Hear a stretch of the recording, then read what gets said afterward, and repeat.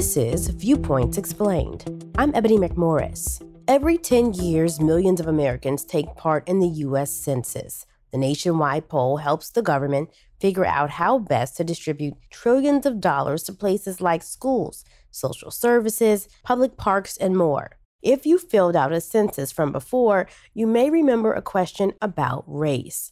There are several options to choose from, like white, African American, Asian, Native, Hawaiian, and more.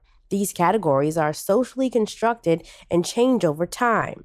For the Census Bureau, data on race helps to paint a better picture of the country and can help reallocate resources to better assist minority populations. However, considering the importance of this question, some feel it's still exclusionary. In 2022, nearly 4 million U.S. residents, excluding undocumented immigrants and refugees, identified as Middle Eastern and North African, yet there's no clear category for this classification. That is until now. This year, the U.S. Census changed the race identification, adding Middle Eastern and North African as a category with 6 ethnic subcategories, including Lebanese, Egyptian, Syrian, Iranian, Iraqi, and Israeli.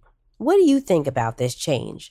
Are these divisions becoming too complex, or is it a natural and needed progression? The next U.S. Census is set to take place in 2030. That's Viewpoints Explained for this week. More in a moment.